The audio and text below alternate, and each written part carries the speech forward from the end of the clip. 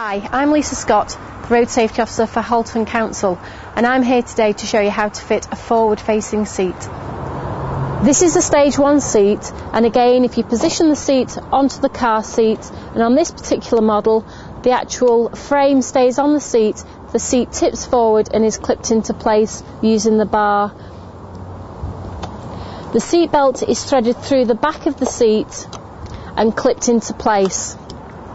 The lap part of the seat belt is then threaded through the guides, and the tension is taken out using the diagonal shoulder part of the seat belt and threaded through the red guides again and clipped into place, once again taking out all of the slack.